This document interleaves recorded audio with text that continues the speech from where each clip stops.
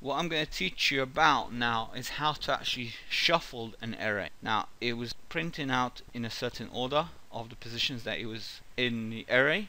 What we want to do, we want it to basically do a random of each time it goes through the array, it would randomize it. So how do we do that? We can use the function called srand, and what that's going to do is it's going to take on a float type, micro time, and we're going to multiply it by a random seed, something like that. And what we're going to use, we're going to use something called a shuffle function, and the array that we want to shuffle is mixed, and then we're going to say the for each and echo out the same result again. So I'm just going to copy this part here, and now what's going to happen is it over time, sorry, I've spelled float wrong.